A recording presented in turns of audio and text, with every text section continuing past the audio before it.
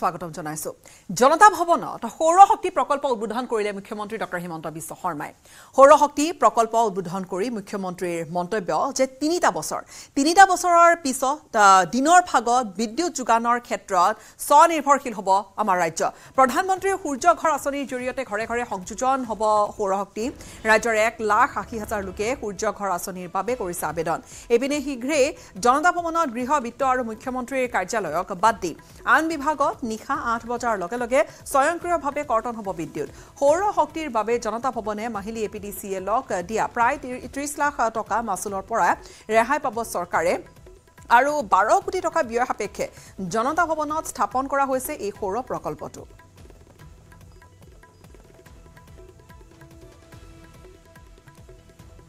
সৌৰ শক্তি প্ৰকল্পক লৈ এতিয়া যি চিন্তা চৰ্চা যি টোটেল কষ্ট তাত দেখুৱা হৈছে আমি দেখুৱাইছো আপোনালোকক যি মূল ব্যয় 12 কোটি টকা আৰু ইয়াত প্ৰায় 4,500 কৰোৰ অধিক সোলাৰ পেনেলৰ সংযোজন বাকি এই ধৰণৰ বিভিন্ন দিশ জনতা ভৱনত প্ৰায় 2.5 মেগাৱাটৰ সৌৰ প্ৰকল্প মুকলি কৰা হৈছে আৰু দেশৰ ভিতৰতে প্ৰথমটো সেউজ জনতা ভৱন হৈ পৰিব সোলাৰ পাৱাৰৰ ক্ষেত্ৰত 3,600 মেগাৱাট সোলাৰ পাৱাৰ উৎপাদনৰ আমি যি প্ৰচেষ্টা হাতত লৈছো এই প্ৰচেষ্টা অহা 4-5 বছৰৰ ভিতৰত সফল হলে আমি অন্তত দিনৰ ভাগত বিদ্যুতৰ ক্ষেত্ৰত আমি স্বনিৰ্ভৰশীল হ'ব পাৰিম সৰ্বসাধাৰণ ব্যক্তিসকলেও যদি প্ৰধানমন্ত্ৰী সূৰ্য ঘৰ বিজুলী যোজনা আঁচনিৰ লগত নিজক জড়িত কৰে তেতিয়ালে আমি ঘৰতো ইলেক্ট্ৰিচিটি আমি দিব নালাগিব মই ৰাকেশ কুমাৰ ডাঙৰীয়াক অনুৰোধ কৰিম যে অহা 10-15 দিনৰ ভিতৰত ইতিমধ্যে আমি যিসকল ব্যক্তিয়ে ঘৰত সোলাৰ পেনেল লগাব পাৰিছে এই আঁচনিটোৰ অধীনত তেওঁলোকক আমি মাতি আনি তেওঁলোকৰ এক্সপেৰিয়েন্স আমি শ্বেয়াৰ কৰাব লাগে যাতে বাকি সকলো আগ্ৰহী হ'ব পাৰে মহানগৰীৰ মাছমজিয়াত কোনে হত্যাৰ চেষ্টা চলালে আছু নেতাক ছাত্ৰ নেতা দিব্যজ্যোতি বৰ্মনৰ ওপৰত হোৱা এই যে নৃশংস আক্ৰমণ সেই আক্ৰমণৰ দুটা দিনৰ পিছতো আৰক্ষীৰ হাতত কিন্তু আহি পৰা নাই কোনো ক্লু কাহিলীপাৰাৰ টেণ্ট এপিবিএনৰ সমীপতে সংঘটিত এই ঘটনাটোৱে লগতে উদঙাই দিছে মহানগৰবাসীৰ নিৰাপত্তাৰ এক ফপুলা স্বৰূপ কোন তিনি ধ্ৰুবিতৰ হিংসাৰ বলি হল দিব্যজ্যোতি বৰ্মন ঘটনাৰ দুদিন উকলি যোৱাৰ পাছতো আৰক্ষীৰ হাতত নাই কোনো তথ্য বিকল চিচিটিভি নিৰ্বিকাৰ আৰক্ষী শুকুৰবাৰে নিশা 11:30 বজাত কোনে উপৰ্যুপৰি প্ৰহাৰ কৰিলে ছাত্ৰ নেতা দিব্যজ্যোতি বৰ্মনক কোন তিনি ধ্ৰুবিতৰ প্ৰহাৰত জীৱন মৃত্যুৰে যুঁজিছে দিব্যজ্যোতি বৰ্মনে দশম অসম আৰক্ষীৰ কৰ্মী বাহিনীৰ মুখ্য কাৰ্যালয়ৰ সমীপতে সংঘটিত হোৱা ঘটনাই সৃষ্টি কৰিছে চাঞ্চল্যৰ নিশা খোজকাঢ়ি ঘৰলৈ গৈ থকা সময়তে কোনো ধ্ৰুবিতই আক্ৰমণ কৰি গুৰুতৰভাৱে আহত কৰিলে ছাত্ৰ নেতাজনক যোৱাকালি নিশা প্ৰায় 11:45 মান বজাত দিব্যজ্যোতি বৰ্মন কাহিলীপাৰা ছাত্ৰ সন্থাৰ এগৰাকী উপদেষ্টা হয় তেখেতক কেইজনমান মানে আপোনাৰ ডেকা যুৱকে আহি পিনে আপোনাৰ দুৰ্বৃত্তই আপোনাৰ বিশেষভাৱে মানে আঘাত কৰে তেখেতক কি কাৰণে তেওঁলোকে আঘাত কৰিলে সেই কথা এতিয়ালৈকে মানে আমি জানিব পৰা নাই বৰ্তমান দিব্যজ্যোতি মেধি আইচিউত দিব্যজ্যোতি বৰ্মন ক্ষমা কৰিব দিব্যজ্যোতি বৰ্মন আইচিউত ভৰ্তি হৈছে এতিয়া আইচিউৰ পৰা অলপ তেওঁ সুস্থ অৱস্থাত আহিলেহে আমি এতিয়া গম পাম যে সত্যটো কি মানে চিকিৎসকৰ মতে লোহা আৰু ইটাৰে প্ৰহাৰ কৰা হৈছিল দিব্যজ্যোতি যাৰ ফলত মুখমণ্ডল আৰু মূৰত গুৰুতৰভাৱে আঘাত পাইছে যুৱকজনে বৰ্তমানেও মহানগৰীৰ হায়াত হস্পিটেলৰ বিছনাত সংকটজনক অৱস্থাত দিব্যজ্যোতি চিকিৎসাধীন হৈ আছে ঘটনা সন্দৰ্ভত ভগদত্তপুৰ আৰক্ষী চকীত এজাহাৰ দাখিল কৰা হৈছে যদিও আৰক্ষীৰ তদন্ত অতি লেহেমীয়া গতিৰে চলাৰ অভিযোগ দিব্যজ্যোতিৰ আত্মীয়ৰ তদন্ত প্ৰক্ৰিয়া খৰতকীয়া নকৰিলে প্ৰতিবাদৰ হুংকাৰ কাহিলীপাৰা আছু তথা স্থানীয় ৰাইজৰ একদম মুখ্যমন্ত্ৰী তেওঁলোকৰ মাকৰ ঘৰৰ ছাইডতে তাৰ পৰা তেওঁ মুখ্যমন্ত্ৰী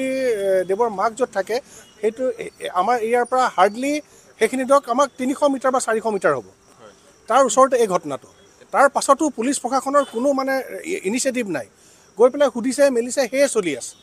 গতিকে আমি আছো আৰু আমাৰ লগত যিখিনি আমাৰ স্থানীয় আমাৰ সংঘ আছে হেৰি আছে আমি গতিকে আমি পুলিচ থানাটো কাইলৈও যাম আৰু যদি 2 দিন 3 দিনৰ ভিতৰত আমি চাই লওঁ যদি একো এটা ইয়াত ওলাব নোৱাৰে তেন্তে আমি তীব্ৰতৰ এটা আন্দোলন ইয়াত গঢ়ি তুলিম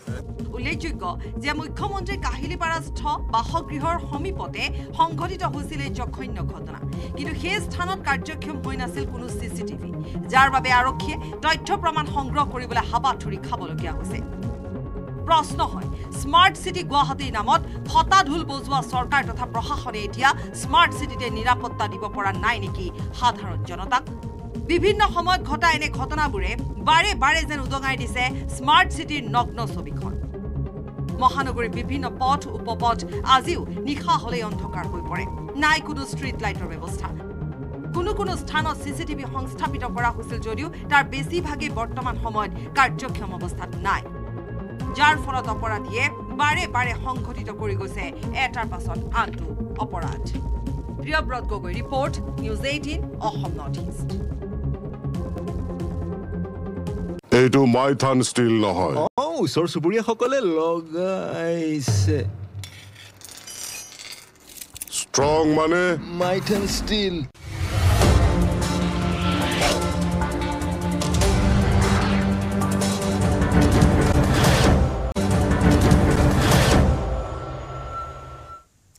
পুনৰ স্বাগতম জনাইছো ন্যাশনাল টেষ্টিং এজেন্সিৰ বিষয়ৰ বিৰুদ্ধে গ্ৰহণ কৰা হ'ব কঠোৰ ব্যৱস্থা ঘোষণা কৰিছে কেন্দ্ৰীয় শিক্ষামন্ত্ৰী ধৰ্মেন্দ্ৰ প্ৰধানে নীটৰ ফলাফলত বিসংগতি কৰা বিষয়াক দিয়া নহ'ব ৰেহাই এনটিএৰ ব্যাপক সংস্কাৰৰ প্ৰয়োজন আছে বুলিও লগতে মন্তব্য কৰিছে শিক্ষামন্ত্ৰীগৰাকীয়ে উচ্চতম ন্যায়ালয়ে গ্ৰেছ নম্বৰ দিয়াক লৈ নীট উত্তীৰ্ণ 1563 গৰাকী পৰীক্ষাৰ্থীক পুনৰ পৰীক্ষাত বহাৰ নিৰ্দেশনা দিছে চৰকাৰী বিষয়টো গুৰুত্ব সহকাৰে লৈছে বুলিও মন্তব্য কৰিছে শিক্ষামন্ত্ৰীয়ে উল্লেখযোগ্য যে যোৱা 4 জুনত ঘোষিত নীটৰ ফলাফলত ব্যাপক অনিয়ম হোৱাৰ এটা অভিযোগ উত্থাপনৰ পিছতে টুলপাৰ লাগি আছে আৰু তাৰ পিছতে বিৰূপ প্ৰতিক্ৰিয়া অব্যাহত আছে স্বয়ং উচ্চতম ন্যায়ালয়ে হস্তক্ষেপ কৰিবলগীয়া হয় বিষয়টোত এনটিএৰ অৰ্থাৎ এই গোটেই বিভাগটোৰ এনটিএৰ অনুষ্ঠিত যেহেতু কৰে নীটৰ পৰীক্ষা দেশজুৰি হোৱা প্ৰতিক্ৰিয়াৰ পিছতে এনটিএৰ বিৰুদ্ধে ব্যৱস্থা গ্ৰহণৰ হুংকাৰ দিছে মন্ত্ৰী ধৰ্মেন্দ্ৰ প্ৰধানে डीएमके वाले तो नीट को डे 1 से विरोध करते थे क्योंकि उनकी राज्य की एंट्रेंस एग्जामिनेशन सुप्रीम कोर्ट के आदेश पे बंद हुई थी एनटीए की जन्म हुई थी और एनटीए पिछले कुछ सालों से इस परीक्षा को कंडक्ट कर रही है आज देश में 4750 सेंटर में 23,33,000 स्टूडेंट्स ने इस बार परीक्षा दिया है परीक्षा अच्छी हुई है कुछ सेंटर्स में कुछ स्मॉल माइनर एनोमलीज की ध्यान आई है उसको भी सुप्रीम कोर्ट के हस्तक्षेप में कल समाधान कर दिया गया है 1-2 और जगह की कुछ घटनाएं खबर आई है उसको वहां की स्थानीय एजेंसी उसकी निगरानी कर रही कुछ प्रिवेंटिव काम भी किया है ये सारा विषय आज सुप्रीम कोर्ट के सामने है सरकार पारदर्शिता के प्रति प्रतिबद्ध है आप आश्वस्त रहें कोई घबराने के कारण नहीं है जो न्याय संगत पारदर्शी होगा बिना लुका छुपी बिना लिपापोती सब किया जाएगा और इसके ऊपर सुप्रीम कोर्ट की नजर है इसलिए कोई कुछ घबराने के कारण नहीं विद्यार्थी अपने पढ़ाई में रहे কাইলৈ দেশজুৰি প্ৰতিগৰাকী ইছলাম ধৰ্মাৱলম্বী লোকে পালন কৰিব পবিত্ৰ ঈদ উল আজহাক লৈ প্ৰতিগৰাকী ইছলাম ধৰ্মাৱলম্বী লোকৰ মাজত উৎসাহৰ ঢৌ বৃদ্ধি পাইছে ব্যস্ততা আৰু সেই সময়তে বিভিন্ন জাতৰ ছাগলীৰে কিন্তু ভৰি পৰিছে মহানগৰীৰ বজাৰো কাইলৈ পবিত্ৰ ঈদ দেশজুৰি ঈদ উল আজহাক লৈ ব্যাপক প্ৰস্তুতি কাইলৈ দেশজুৰি প্ৰতিগৰাকী ইছলাম ধৰ্মাৱলম্বী লোকে পালন কৰিব পবিত্ৰ ঈদ ঈদ উল আজহাক লৈ প্ৰতিগৰাকী ইছলাম ধৰ্মাৱলম্বী লোকৰ মাজত উৎসাহৰ ঢৌ বৃদ্ধি পাইছে ব্যস্ততা সেই সময়তে বিভিন্ন জাতৰ ছাগলীৰে ভৰি পৰিছে মহানগৰীৰ বজাৰ এই দৃশ্য পাঞ্জাবাৰী ৰোডৰ য'ত ইছলাম ধৰ্মাৱলম্বী লোকৰ কুৰবানী উপলক্ষে বিভিন্ন প্ৰজাতিৰ ছাগলীৰে ভৰি পৰিছে ছাগলীৰ বজাৰ কিয়নো এই পবিত্ৰ ঈদত ছাগলী কুৰবানী দিয়াৰ আছে বিশেষ প্ৰথা 10টা না মোৰ নিজৰ কাৰণে 2টা আৰু বাকি বেলেগৰ মোক দায়িত্ব দিছে মই ললো 8,500 পৰা 17,000 লৈ কিন্তু পূৰ্বতকৈ বৃদ্ধি পাইছে ছাগলীৰ দাম 8,500 পৰা 50,000 পৰ্যন্ত বৃদ্ধি পাইছে একোটা ছাগলীৰ মূল্য দাম 20,000 কৈছিলে আমি 50,000 কৈছিল আনফালে বতৰেও বিধি পথালি দিছে ঈদৰ আনন্দত যদিওবা পূৰ্বৰ তুলনাত বজাৰত গ্ৰাহকৰ ভিৰ কম কিন্তু মূল্য বৃদ্ধি আৰু প্ৰতিকূল বতৰকো নেওচি ইছলাম ধৰ্মাৱলম্বী লোকসকলে ক্ৰয় কৰিছে মন পচন্দৰ ছাগলী অসীম দত্তৰ report news 18 Assam north east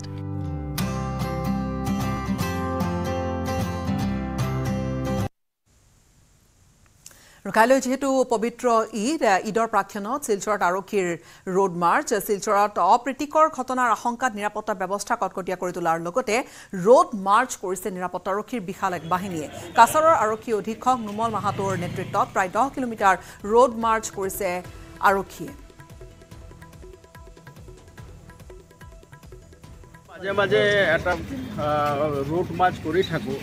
যে নগৰখনত কাইলৈ ঈদ আছে ঈদ উপলক্ষে যাতে কোনো ধৰণৰ মানে কুটাঘাতকাৰী যাতে কোনো ধৰণৰ কাৰ্য সম্পাদন কৰিব নোৱাৰে তাৰ কাৰণে সমগ্ৰ টাউনখনতে আমি ফুট মাৰ্চৰ ব্যৱস্থা কৰিছোঁ আমাৰ লগত অৰ্ধসামৰিক বাহিনী আছে আমাৰ লগত বেটেলিয়নৰ লোকসকল আছে স্পেচিয়েল কমাণ্ডো ফ'ৰ্চেছ আছে আমাৰ গোটেই তেওঁলোকক লৈ মটৰ চাইকেলতো আমাৰ এটা মাৰ্চ হৈ আছে গোটেই চিটিটোতে আৰু তাৰ উপৰি গোটেই যিবিলাক সেনচিটিভ এৰিয়া আছে সেই গোটেই সেনচিটিভ এৰিয়াটোত আমি ফুট মাৰ্চ কৰি আছোঁ দুৰ্নীতি নিবাৰক আৰু তদাৰকী শাখাই গ্ৰেপ্তাৰ কৰা যোৰহাটৰ ৰেঞ্জাৰ ইকবাল আহমেদৰ সন্মুখত এতিয়া নতুন বিপদ দুৰ্নীতিগ্ৰস্ত বিষয়াজনৰ বিৰুদ্ধে ৰুজু হ'ব আৰু এটা গোচৰ আয়তকৈ অধিক সম্পত্তিৰ অভিযোগত এতিয়া গোচৰ ৰুজু কৰি শীঘ্ৰে আৰম্ভ কৰিব তদন্ত যোৰহাটৰ ঘোষখোৰ ৰেঞ্জাৰৰ সন্মুখত নতুন বিপদ অসম আৰক্ষীৰ দুৰ্নীতি নিবাৰক আৰু তদাৰকী শাখাই ঘোষ লোৱা অৱস্থাত গ্ৰেপ্তাৰ কৰা দুৰ্নীতিপৰায়ণ বিষয়া যোৰহাটৰ ৰেঞ্জাৰ ইকবাল আহমেদৰ সন্মুখত দেখা দিছে এতিয়া নতুন বিপদে আৰু এটা গোচৰ ৰুজু হ'ব ধৃত ৰেঞ্জাৰ ইকবালৰ বিৰুদ্ধে ধৃত বিষয়াগৰাকীৰ যোৰহাটৰ চৰকাৰী বাসভৱনৰ পৰা এটা ট্ৰলি বেগত ভৰাই থোৱা অৱস্থাত অভিযানকাৰী দলে 14,56,000 টকা জব্দ কৰিছে এই টকাবোৰো বিভিন্ন লোকৰ পৰা সংগ্ৰহ কৰা ঘোষৰ টকা বুলি সন্দেহ কৰা হৈছে ইকবাল আহমেদৰ বিৰুদ্ধে আয়তকৈ অধিক সম্পত্তিৰ গোচৰ ৰুজু হ'ব বুলি জানিব পৰা গৈছে ইকবালৰ লাহৰীঘাটৰ বাসগৃহটো তালাচী অভিযান চলাই বহু নথিপত্ৰ জব্দ কৰিছে দুৰ্নীতি নিবাৰক আৰু তদাৰকী শাখাৰ দলে ইকবালক গ্ৰেপ্তাৰ কৰা ঘটনাত বহু লোকে এতিয়া সন্তুষ্টি ব্যক্ত কৰিছে আৰু সেই গোচৰ ৰুজু হ'লে এই গৰাকী ৰেঞ্জাৰ অধিক বিপদত পৰাটো নিশ্চিত তেওঁ বেংক একাউণ্ট ফ্ৰিজ হোৱাৰ পৰা আৰম্ভ কৰি তেওঁ সম্পত্তি জব্দ হোৱাৰ পৰা আৰম্ভ কৰি বহুখিনি আইনগত ব্যৱস্থা তেখেতৰ ওপৰত লোৱা হ'ব আৰু যেতিয়া ইকবাল আহমেদ গ্ৰেপ্তাৰ হোৱাৰ বাতৰি নিউজ 18কে ধৰি বিভিন্ন সংবাদ মাধ্যম যোগে প্ৰচাৰ হ'ল তাৰ পাছৰ পৰা আমি দেখিবলৈ পাইছোঁ যে ছ'চিয়েল মিডিয়াত বিভিন্ন লোকে মত প্ৰকাশ কৰিছে উৎফুল্লিত হৈছে যিসকল লোকে যিসকল ব্যৱসায়ী ঠিকাদাৰে ধন দিছিলে দাবী কৰা অনুসৰি ৰেঞ্জাৰগৰাকীক ধন দি আহিছিলে তেওঁলোকে আমালৈ ফোন কৰি বহুখিনি তথ্য জানিবলৈ দিছে ইকবালৰ দৰে চৰম দুৰ্নীতিপৰায়ণ বিষয়া যোৰহাটৰ দৰে ঠাই কেইবা বছৰো ধৰি কেনেদৰে থাকিবলৈ পালে তাক লৈ এতিয়া প্ৰশ্নৰ উত্থাপন হৈছে প্ৰশ্নৰ সন্মুখীন হৈছে বন বিভাগৰ শীৰ্ষ বিষয়াসকলো আপুনি এটা দিলে হয় কিহৰ ভিত্তিত পইচা লৈছিলে কিম্বাৰ লাইসেন্স কিম্বাৰ লাইসেন্স আপোনাৰ পৰা লৈছিলে বিষয়াগৰাকীৰ গ্ৰেপ্তাৰৰ পিছত বহু ব্যৱসায়ী আৰু ঠিকাদাৰে তেওঁলোকৰ পৰা দাবী কৰি ইকবালে বিভিন্ন ক্ষেত্ৰত ধন লোৱাৰ কথা জানিবলৈ দিছে এগৰাকী ঠিকাদাৰে জানিবলৈ দিয়া অনুসৰি বিষয়াগৰাকী বহা চকীখনো ইকবালে ঘোষ হিচাপে লৈছিল বুলি তেওঁ জনাইছে আনহাতে বিভিন্ন লোকৰ পৰা দাবী কৰা ধন বিষয়াগৰাকীয়ে নগৰৰ এজন মাছ বেপাৰীৰ জৰিয়তে লৈছিল বুলি জানিব পৰা গৈছে ইকবালৰ চৰকাৰী বাসগৃহৰ কিছু নিলগতে বহা মাছ বেপাৰীজনক বিভিন্ন লোকে দি থৈ যোৱা টকাৰ পিছত বিষয়াজনে সংগ্ৰহ কৰি লৈ যায় যোৰহাটত খুটি পুটি বহি লৈ টকা নাপালে কাম নকৰা এই ঘোষখোৰ বিষয়াগৰাকীৰ ওপৰত দৃষ্টান্তমূলক শাস্তি প্ৰদান কৰাটো এতিয়া ৰাইজে বিচাৰিছে যোৰহাটৰ পৰা গৌতম বৰাৰ report news 18 Assam north east এই মুহূৰ্তত আমাৰ হাতলৈ চিৰাঙৰ পৰা আহিছে খবৰ নাতিনীয়েক সহ আইতাকৰ হলিল সমাধি 2 নম্বৰ গৰাইমাৰী শিলকুৱাৰীত ঠুকাবহ এই ঘটনাটো ঘটিল পুখুৰীত পৰি মৃত্যু ঘটিছে 60 বছৰীয়া চন্দ্ৰভান বিবিৰ আৰু চন্দ্ৰভানৰ নাতিনী সলেমা খাতুনৰো কৰুণ মৃত্যু ঘটিছে পুখুৰীত উদ্ধাৰ কৰা হৈছে বৃদ্ধাগৰাকী আৰু তেওঁৰ নাতিনী কণমানিটিৰ নিথৰ দেহ পুৱাৰে পৰা নিখোজ হৈ আছিল দুয়োগৰাকী আজি আমাৰ 2 নং গৰাইমাৰী শিলকুৱাৰীত এজন আইতা আৰু এজন নাতি ৰাতিপুৱা প্ৰায় অনুমান 10 বজাৰ পৰা কোৱা হিচাপত নিৰুদ্দেশ হৈ আছিল। বিচাৰ আচাৰ কৰাৰ পিছত মানুহে আহি বিচাৰ আচাৰ কৰাৰ পিছত তেওঁলোকে পানী উপগি থকা দেখা পালে। তো আমি লগে লগে পানবাৰী আৰক্ষী থানাত আমি জনাওঁ। আমাৰ পানবাৰী থানাৰ আৰক্ষী ভাৰপ্ৰাপ্ত বিষয়া তেওঁলোকৰ আহি ঘটনাস্থলীত উপস্থিত হয় আৰু তেওঁলোকৰ সৰজমিন তদন্ত কৰি আইতা আৰু নাতিনীক পানীৰ পৰা তেখেতে উদ্ধাৰ কৰে, কিন্তু মৃত্যু অৱস্থাত তেওঁলোকে পায়। গতিকে যিহেতু কেইদিনৰ পৰা আমাৰ প্ৰচুৰ পৰিমাণে বৰষুণ হৈ আছে, ৰাইজৰ আনুমানিক ৰাইজে ভাবিছে বানপানী হোৱাৰ ফলতে যিটো পানীৰ পৰিমাণ বেছি হৈছে, বানপানী হোৱাৰ কাৰণে মানুহ দুজন আজি অকালত মৃত্যু হ'বলগীয়া হ'ল। তো আমি ৰ'দ বৰষুণ কাটি কৰি বন্যপ্ৰাণীৰ সুৰক্ষাৰ বাবে সদা ব্যস্ত এদল মহিলা। ধাৰাসাৰ বৰষুণত তিতি বুঢ়ী হ'লেও চোৰাং চিকাৰীৰ ওপৰত হেন চকু ৰাখিছে কাজিৰঙা ৰাষ্ট্ৰীয় উদ্যানৰ মহিলা বনকৰ্মীয়ে। বন্য জীৱ জন্তু সুৰক্ষা দিবলৈ পুৰুষৰ সমানে সমানে উদ্যানখনৰ ভিতৰে বাহিৰে টহল দিছে মহিলা বনকৰ্মীসকলে। প্ৰতিবেদন আগবঢ়াই পাতিৰ পৰা বিদায় ল'ম।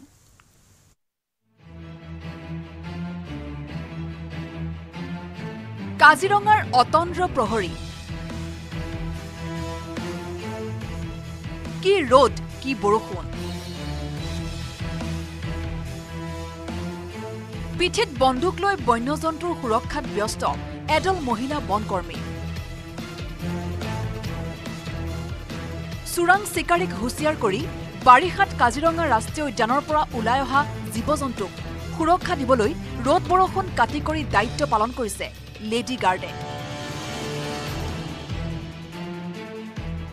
কলিয়াবৰ কাজিৰঙা সংযোগী ৰাষ্ট্ৰীয় ঘাইপথত এইদৰেই বৰষুণত তিতিবুৰি বন্য জন্তু সুৰক্ষা দিছে এদল মহিলা বনকৰ্মীয়ে। আজি বৰষুণ দি আছে, তথাপিও আমি যিহেতু আমাৰ দায়িত্ব এইটো, আমি জীৱ জন্তু ৰক্ষা কৰিবলৈ আহিছোঁ যেতিয়া আমি যিমান বৰষুণ ৰ'দ বৰষুণ নেওচি হ'লেও আমি এইটো মানে দায়িত্বটো পালন কৰিমেই। আৰু ৰ'দ বৰষুণ ডাঙৰ কথা নহয়, কাজিৰঙা ৰাষ্ট্ৰীয় উদ্যানত থকা বন্য জীৱ জন্তুক চোৰাং চিকাৰীৰ পৰা ৰক্ষা কৰাটোহে আচল কথা। সেই পণ লৈ ৰাষ্ট্ৰীয় ঘাইপথত অতন্দ্ৰ প্ৰহৰীৰ ৰূপত গিজগিজাই আছে এইসকল লেডি গাৰ্ড।